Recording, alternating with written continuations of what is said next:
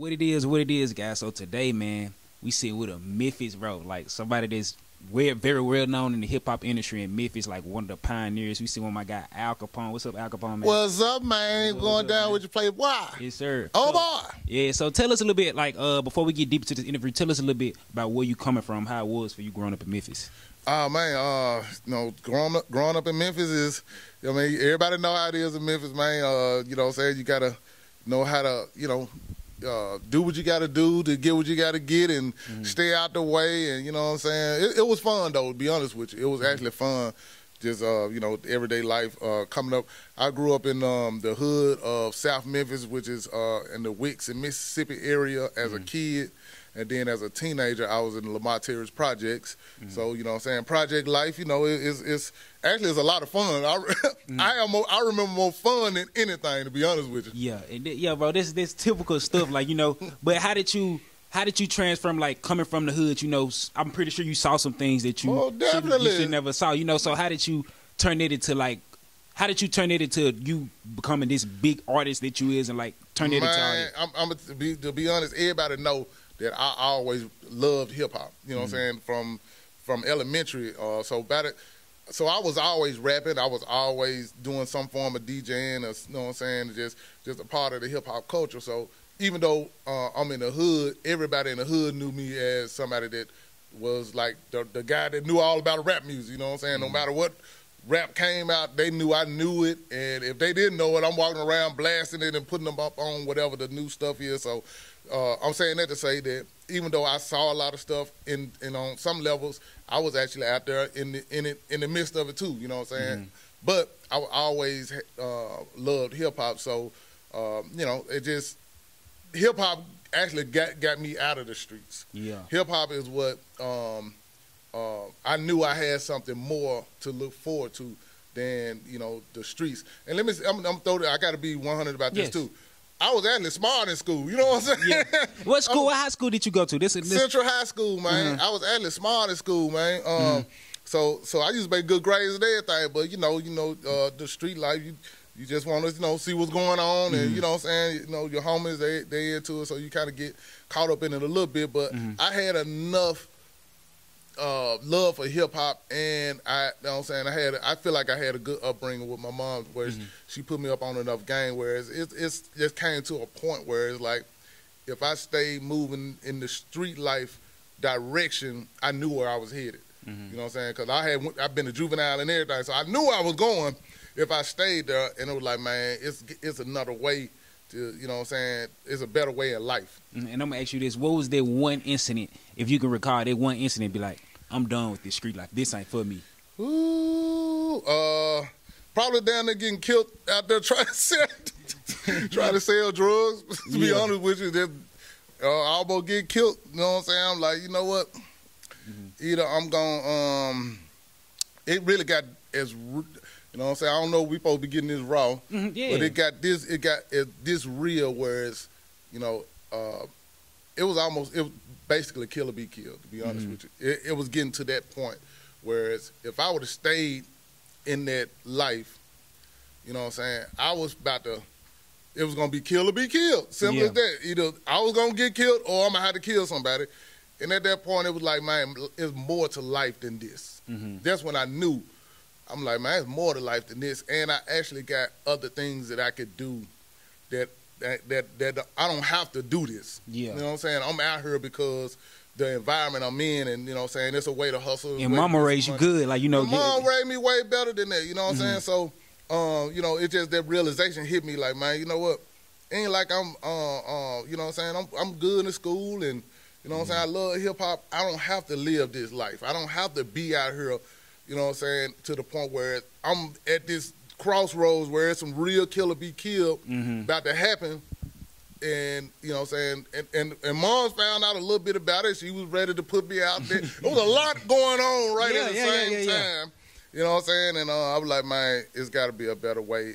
So I chose to go the hip hop way, and shoot, man, before I know it, I started building up a name. Yeah. So when you graduated from Central High School, what was that role like after high school? Did you just did everybody know, oh, this Al Kapone? It took a little minute. No. Actually, like I said, I was always rapping and everything, so I knew all the places to go.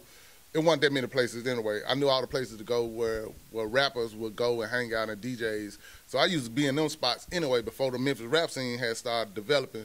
And so I had a name with those people. So by the time, and this is during high school, so by the time I got out of high school, man, I promise you it was like a year later, we used to perform at this club that was downtown on Beale Street. It was called Studio G at the time, 380 Beale. They tore it down now.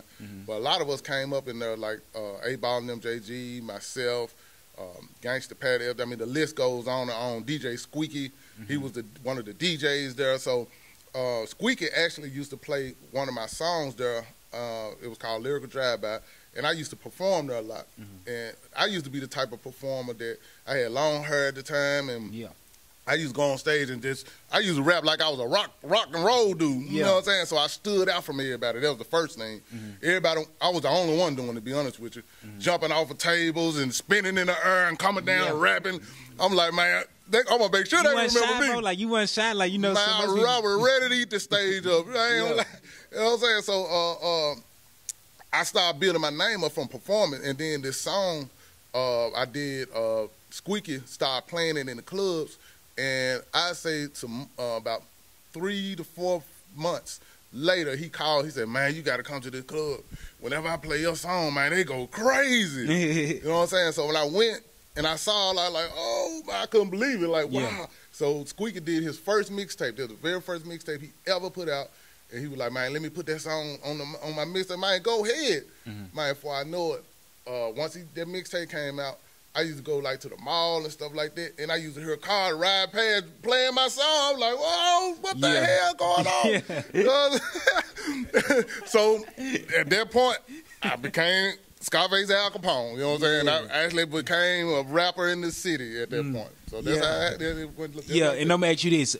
What was that first? Do you remember making your first song ever? Like, what was the name of that first song ever? How long did it take for you to make that song? Hold on, I'm gonna tell you. Hold on. Yeah. Hey, hold on. So the first song I ever did was in the 6th grade, and I was in this group. We called ourselves the Pee Wee MCs.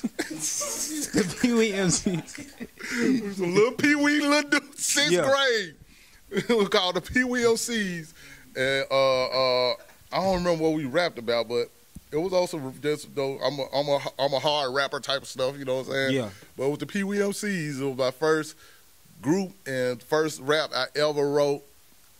Actually, I had somebody to help me rap it, write it, because I wasn't that good of a writer at the time. But after that, I learned how to write. But that was the very first one. Pee Wee MCs. It probably was called the Pee Wee MCs.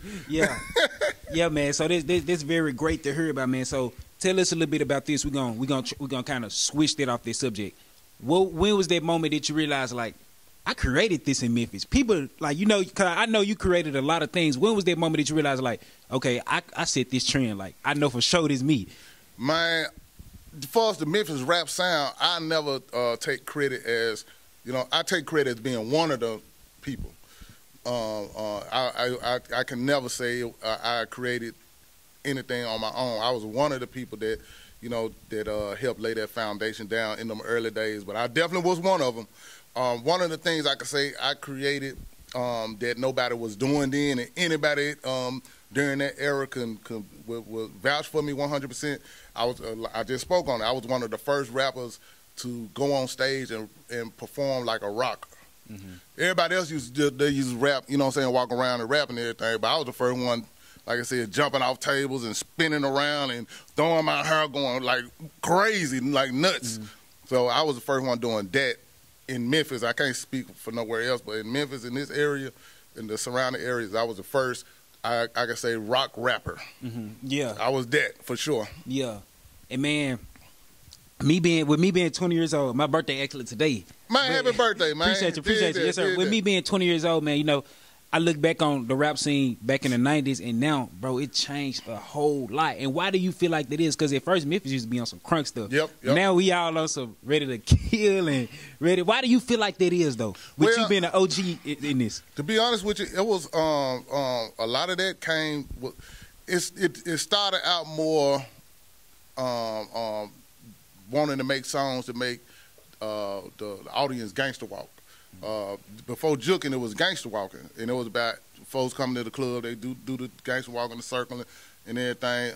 So we used to try to make the songs to make them do that. So it was about getting the people crunk and getting the people buck. You know, they used, and again, they do the gangster walk, chanting "Get buck," get like the whole crowd like going in a circle. So we wanted to make songs for that. I say when the mixtape scene started to pop off, it started switching more into, talking more. We talked about the streets, but it got really deeper into talking about the streets.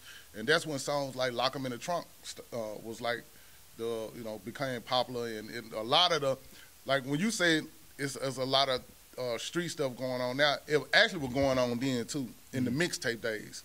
It got real. It was. I think they more verbal now. Like what they say in them songs sometimes they still be facts and like now, they more verbal. Okay, so the difference is, like I said, the street stuff, the street element was always, because Memphis is a street city, so the street element was always there. The fuzz, the subject matter, and everything. I say what happened. What's going on now is it's more of everybody feel like they gotta prove they self to the point where if I'm talking about it, I really got to be out here, you know what I'm saying, showing and proving, I guess. So I just think it's more of that.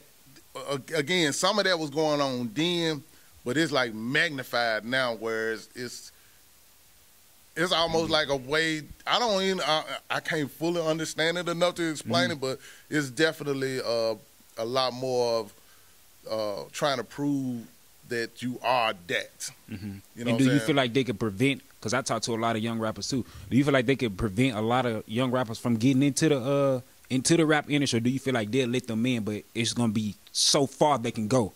I feel like I always feel like this about Memphis in general. I wish, and I'm hoping that it'll get to more of this, like the street element of Memphis is just one part of Memphis. Everybody, even in the hood, like some people feel like the hood is all about shoot 'em up, bang, bang. Man, come on, man. We living, if you live in the hood, man, your mama live there, your grandmama live there, you know what I'm saying? Folk going to work, you know what I'm saying? Getting on the bus, going to work. Everybody ain't out shooting and killing and selling drugs. Yeah. So I'm saying that to say that, it's other elements that could be represented from the hood that ain't necessarily got to be repping, you know what I'm saying, shooting, killing, and selling drugs. It's other things that go on in the hood outside of that, you know what I'm saying? You got folks that know how to dance, sing. It's all kinds of folk go to church. You know what I'm saying? It ain't just that. Man, I know a young dude that's from the hood. He know how to work on softwares and computers, stuff like that. Saying? Yeah.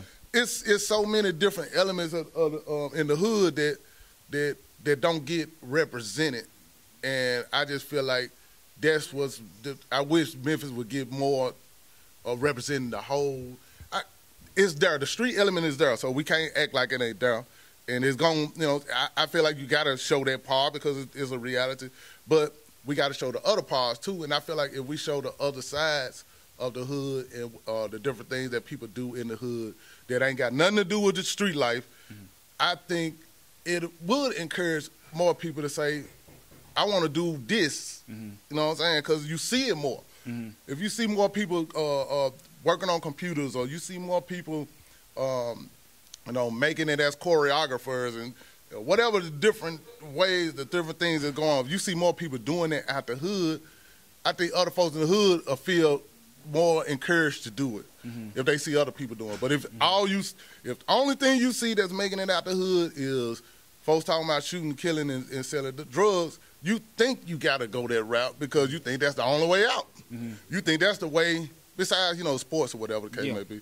You think that's the only way, you know what I'm saying? So that's what I'm saying. I just feel like we got to show other parts. Yeah, of and I'm gonna ask you this: like, with you being from South Memphis, which is the hood, have you ever went back to your community and tried to talk to some young dudes or motivate? And you probably do it now. It's just probably not people not aware of it. Yeah. So how often do you go back to your hood and try to talk to the youngins and get them game? Well, Lamar Terrace ain't there no more, so. But we do have these Lamar Terrace picnics every year, almost like high school reunions and stuff. So, I try to make sure I show up there, and then my other hood, I try to show up there. So, but outside of just the hood part,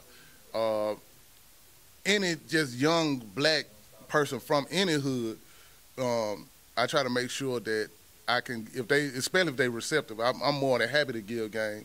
I used to go to juvenile court to talk to the guys in juvenile court about some of the stuff we talking about. Just open your mind and know that it's more out here, and is even though it seems like this all it is to survive, it's other ways to survive. And so outside of just my hood, I feel like Memphis is my hood in general. Yeah. You know what I'm saying? So I try to talk to any, go to schools and talk to the students at schools. Like I said, if it could be somebody that'll come up to me and just want to ask me a few questions, I'm more than happy to, offer any kind of advice and, just try to let them, at the end of the day, it's like, man, there's other ways we could do this. You know what I'm saying? There's other ways to go about it. It's certain rappers I know, young rappers, again, I only want to talk about shoot 'em up, bang bang. I'm like, man, but you can talk about this and that too, right? It's there because this what sell, and that's what sell. But that ain't. But that's the thing. It does sell, but that ain't the only thing that sell. It's just it seems like that's the most popular thing that sells. It's other stuff that sell too. It just doesn't get the. Bad news is always gonna be get more hype than good news. Yeah. That's facts. I learned that by me blogging, bro. You know what I'm saying? Yeah, it's all. So the good news is there, and it's actually people that like that good news. It's just the bad news get more popular. Think about it when you're in school, in class. The class clown gonna get more attention than the person that's doing the right thing in his class. Yeah. You know what I'm saying? So they don't want to get closer with the teacher, grow their bud. Yeah, so you know what I'm saying? So and then they a lot of times they be more popular, whatever the case may be. So think about everybody else in the class. If you looking for you want to be popular too, you want to be cool, you start looking at I got to be more like the class clown than the person that's actually got their head in the books and looking to advance. So I'm saying, but that don't mean the person that's got their head in the books ain't finna be successful. Yeah. You just looking at the person that's getting the most popularity and the most clout, but that other person that's more quiet and just going the right way, they actually about to be more popular, financially for sure. Okay, let me take that back. The popularity might not be there on that level, but financially they probably gonna end up being more stable in the long run. That fast popularity and clout could get you caught up quicker too. But nobody want to talk about that or think about that because most people looking for popularity and clout, and you just want to be seen. Yeah, but I'm gonna say this though, nothing ain't wrong with it. It's how you want to do it. I feel like it's how you want to use it. Okay. And so sometimes like a lot of people they want to be famous just for they can flex on people. No, bro, you want to be famous to influence people. That's why I do what I do because I want to influence people. And they're just gonna come with it. And I feel like a lot of young dudes like everybody want to be a rapper now because. The truth, you can make some money in this, You can make some money. Yeah. You can make some money if you become one of those people that get connected to make money. But the truth be told, you hear about the people that's making money. But I just say it like this: out of 1,000 people, 50 people might make money. Like actually pocket that's money. That's actually making money. 950 people ain't doing nothing. I mean, they ain't good. But they not making money like that. But the 50 people that's making money, it make it seem like everybody gonna make money doing it, like doing that. But the other 950 people, you don't see them. You don't hear about them. So you don't look at the odds. I guess that's what I'm trying to say. If you're able to look at the odds, you'll be like, whoa, hold on. The truth of the matter is, you know what I'm saying? You feel like in a way the hip hop industry they play on young people sometimes, like or young people they let that. I wouldn't say hip hop play on them. It's like they see that and they be like, oh, I can get that. It ain't, but it's not. It's deeper than what they think. Exactly. You hit it right on the head. This, like I said, the people that actually is making money and popular and everything, they the ones in everybody's face.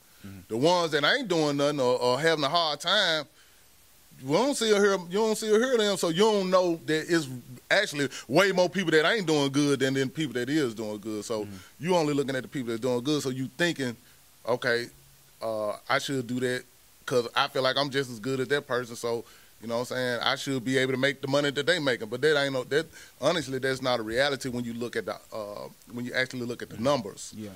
So how long did it take for you not to get in your business? No. How long did it take for you to actually make like some real bread? Like, bro, I'm making this like this me. I know in the beginning I was making some pretty good show money.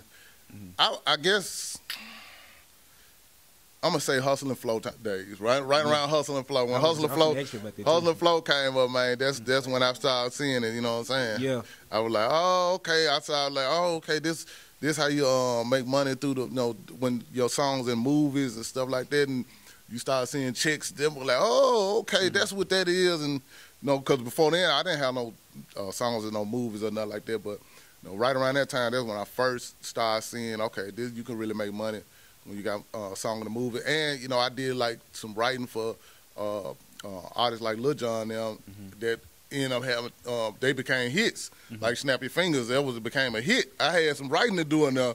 And I was like, oh, this is you get money off of this. You know what I'm saying? When you have real hits. So right around that era, I would say 10 years I was doing it, just making show money and featuring money. But by the time Hustle and Flow came and when I started doing more songwriting, that's when I started seeing real money. How did they come about? How did they first reach out to you? Like, what was you doing? You was like, man, when Craig Brewer for his Hustle and Flow, he was an independent filmmaker that used to take we all as independent artists, music artists, we used to take a lot of our stuff to Select or his distribution to get our tapes and CDs into the record stores and stuff.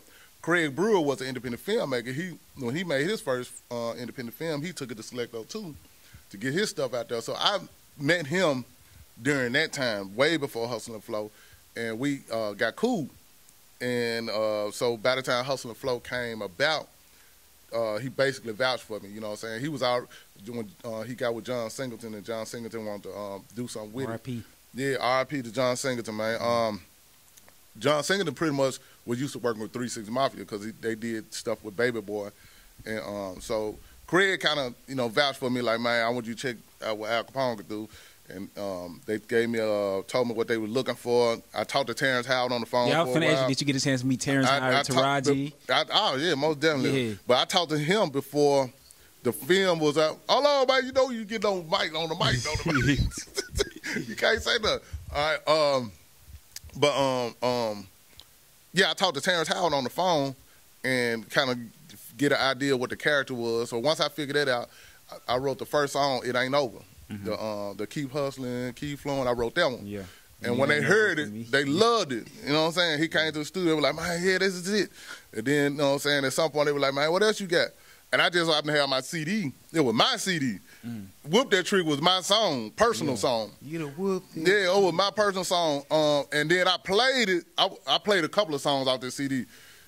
Whoop That Trick was one of them. Get Crunk, Get Buck was another one. All of them, like I was getting ready to do my next mixtape. So I played those, and they heard like, man, can you make this write it where the character is actually? I was like, I'm sitting there like, man, I just wanted to get a song. I can get a nothing in this joint. Man, so man, I'm like, hell yeah, man, I can write a million songs, man. You know what I'm saying?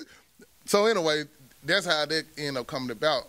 It was Whoop That Trick was my song, but they ended up hearing it because they liked to keep hustling and keep flowing, and they were like, man, well, we gotta do something with that, man. So that's how it kind of came about. The grace of God, to be honest with you. Yeah, so the grace of God. What's your relationship like with other Memphis artists today, like Juicy J, DJ Paul, Lil White? Man, what's your relationship like with them? I got love and respect for all of them to this day.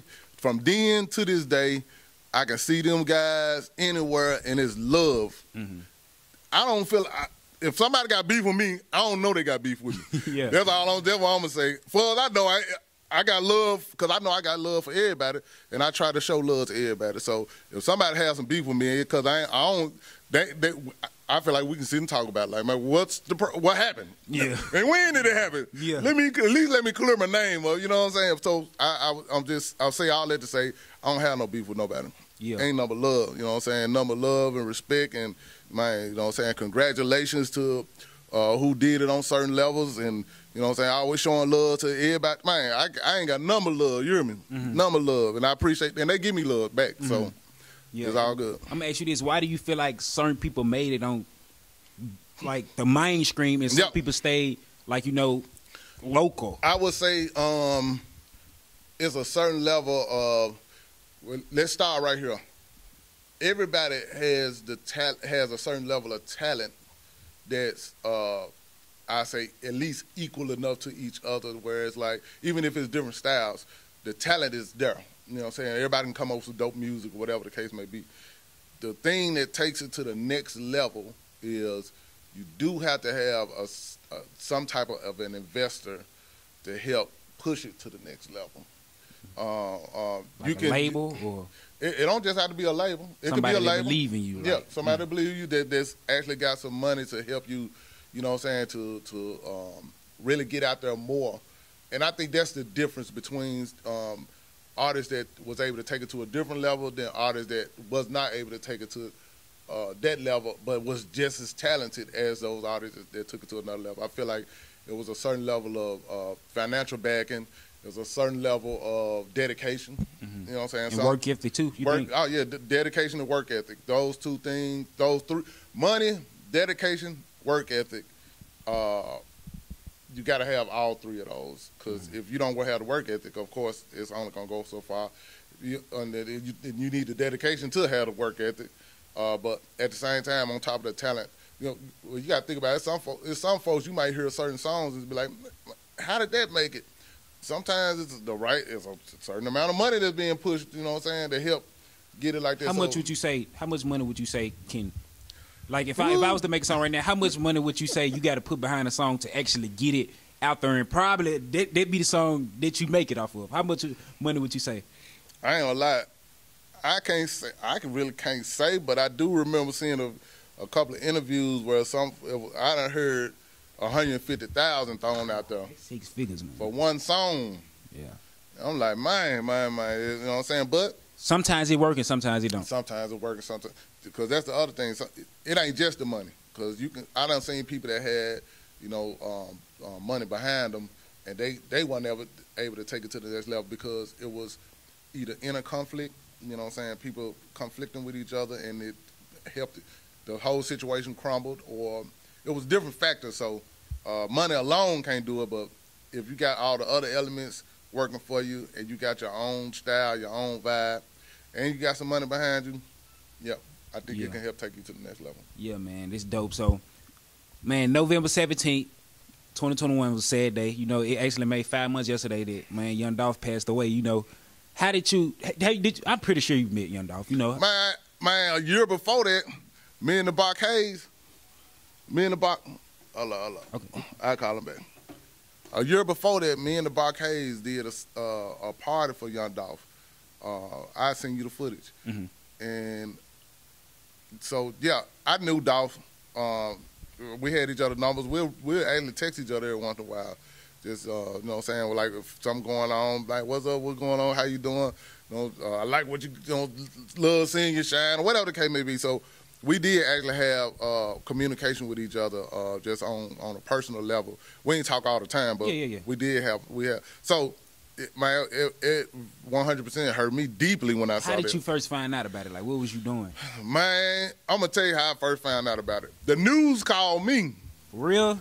Asking me, do I know about Young Dolph being, just getting shot or whatever? I'm like, no. What y'all hear? Because I'm like, this can't be for real, man. But I'm like, damn, the news calling me, asking me this. I'm like, nah, I ain't heard nothing about that. What did y'all hear? I'm asking them now that you asking me. Why you calling me, asking me what's going on? They were like, yeah, we just heard that you got shot. So that's how I found out. Through the news. They called asking me, and I'm like, man, no, this can't be for real, man. And then maybe I said about a couple of hours later, I found out it was for real. I was like, man, that shit, man, it killed me, man. Yeah. It killed me, man. I talked to my guy, DJ Squeaky, man. DJ Squeaky produced a lot of his stuff. Yeah, and Squeaky is my, you know what I'm saying, we've been A1 since day one, so, he the guy I called, like, trying to find out if it's true. Man, we was just talking to each other in complete disbelief, man.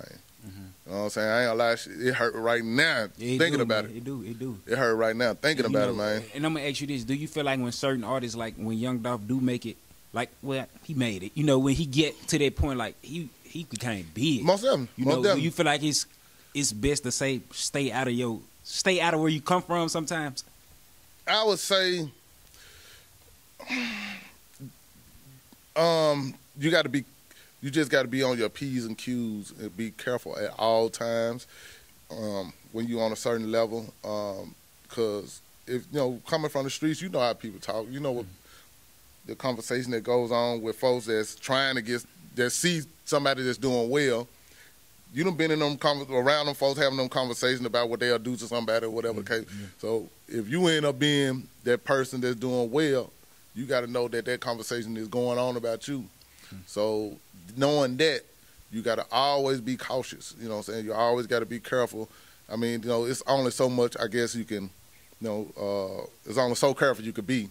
But you got to definitely just watch it. Stay out the way as much as you can. But when it's still good to come back and be seen so people know that, you know what I'm saying? You ain't forgot about where you came from, but be careful when you go in them environments. But most rappers, like one thing I noticed, most rappers always get killed where they from. Like Nipsey Hussle, man, Young Dolph, a rapper named Young Greatness, Mo3 got killed. A lot of rappers always get killed where they from. It never fails every time. So how do you feel about that?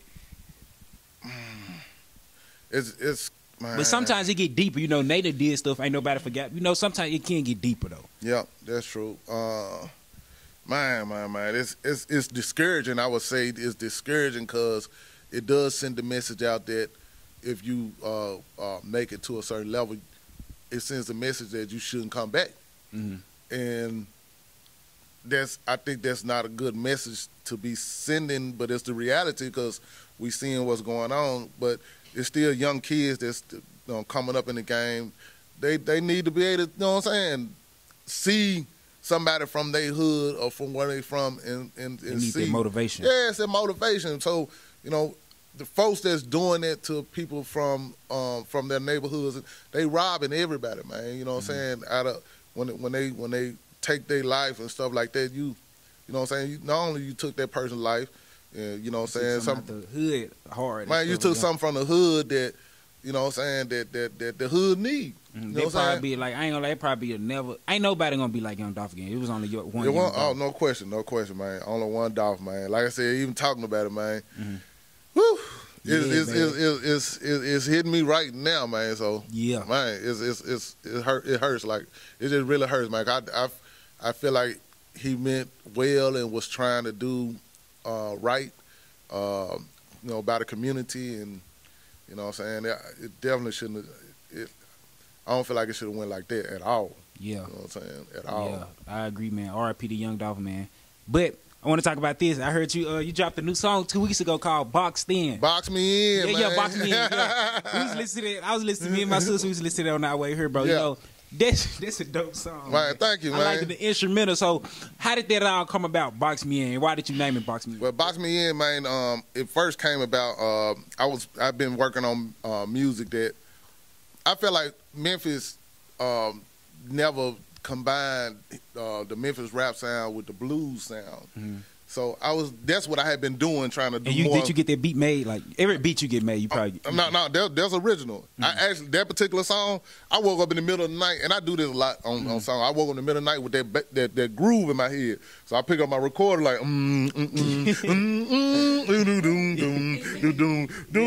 I got through recording the whole groove. I went back to sleep.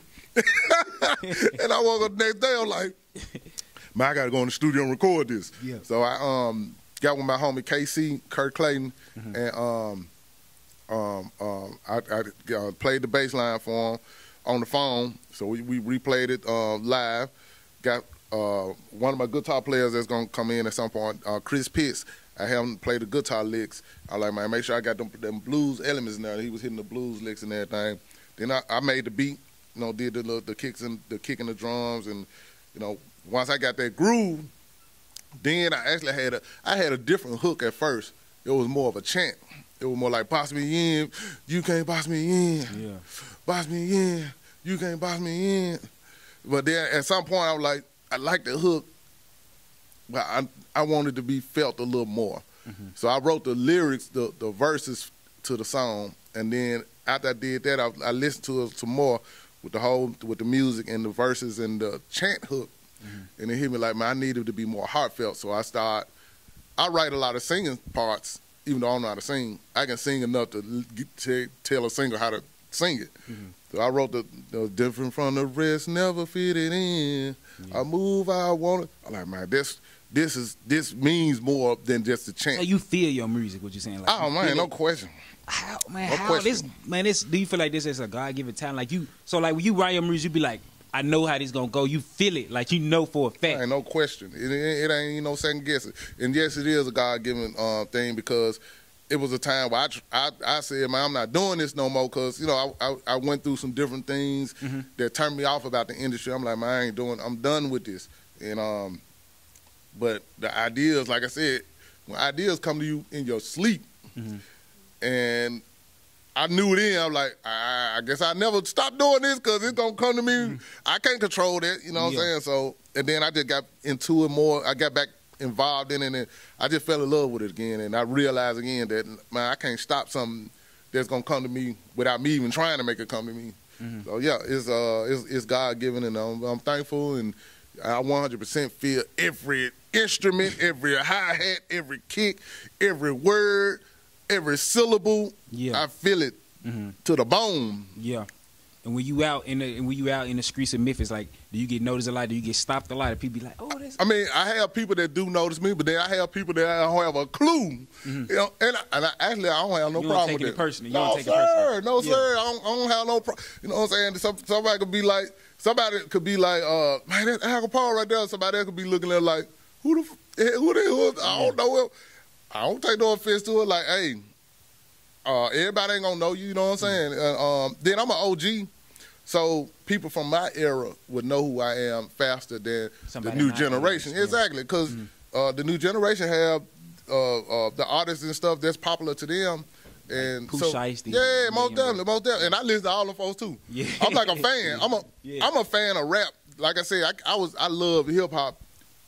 That's what got me into hip hop, because I love hip hop. So I'm a fan first. I just know how to express the songs and the music, but I'm a fan of hip hop. So to this day, man, I'm listening to, you know what I'm saying, Pooh Shiesty. I'm listening to Big Boogie. I'm listening to Big Scar, man. I'm listening to all, man. All of them. You know what I'm saying? I can name dudes. I can name all. Man, I listen to them, man. And it's great because you're an OG, man. You know, most OGs, they'll be like, man, they think they'll hate on the other young men. I love it. Yeah. I love it. You know what I'm saying? Man, I'm a fan. You know what I'm saying? Yeah. I'm a fan, man. I listen to it. You know, and some folks be like, man, the new music, it be straight up. It was whack music then. You know what I'm saying? It was artists that was whack then. You know what I'm saying? So, it don't change now. Some artists whack, some artists dope. So, you know, I listen to what I think is dope. Yeah. And I can hear it when I hear it. It's like, okay. And then you got to understand that at least I look at it from this point of view. It's a different era. It's a different style. You know what I'm saying? Y'all got y'all own style and era, and all you could do is try to tap into it. I like tapping into it. Yeah. And once I tap into it, I'm like, man, I feel the vibe. I feel where it's going. And from then, I know what sound good and what don't sound good. Yeah, and I'm going to ask you this, bro. Like, what was that time that you realized, like, the rap game changed? You know, because from 1990, I'm still young, but, you know, I love hip-hop, too. I'm always doing my research. I love hip-hop. From 1990... You know, then 2005, Destiny Charges started to change. 2010 rap was different than now. So how hard was it for you to adjust to that, all these different changes in the industry and the hip hop? Man, it would seem like it'd be real hard, but again, I'm such a fan of it that once I'm listening to it, I just connect with it. Yeah. And once I connect with it, I can do it. You know what I'm saying? Yeah. I don't get stuck in a time, in a certain time period. Because I'm always wanting to know what's going on, and I try to keep my ear to the street to see what's happening and what's the sound or what's the flow, what's the vibe. and once I tap into it and I connect with it, and I found the stuff that I do like. I ain't gonna say I like everything, but the stuff I do like, I lock into that and be like, man, okay, I'm down. So I realize now I can always adapt to whatever era because I kind of said it enough times. Yeah. I'm a fan, man. Yeah. And I'm a fan of whatever it is going on at that time period. And I'm going to find what sounds good to me. And once I connect with it, I connect with it. Yeah. Man, this dope, man. So to get ready to wrap things up, man, you know, we got a part 2 coming soon. I ain't gonna give y'all too much in the interview. Yeah, but I'm gonna ask you this, man. Where can they find some of your music and your latest release, and tell them where they can find you at on social media too? I say the best place to go to all of it, go to my website, akmemphis.com. Again, akmemphis.com. I'll see it on the screen. Yeah, and once you go there, it's gonna have my social media handles if you want to go to my social media. And then on that website, you could see a lot of different stuff that I got going on. You can get to, if you want to buy some of my Whoop That Trick shirts, I got Whoop That Trick shirts and all kinds of stuff, man. You know what I'm saying? Everything on that website get you everything you need to know and up to speed about me. If you ain't never heard of me before, man, hey, man, get to know you got Al Kapone, Al Capizzi. Oh, boy, one of the Memphis legends, man. You know what I'm saying? Yeah. I rock with you, you rock with me. You hear me? Oh, boy. Yeah. So y'all heard that, man, from my guy Al Kapone, bro. Thanks for coming on Up Next TV, man. It's an honor having you, bro. Man, come on, man. Till the next one. Yes, sir. Oh, boy.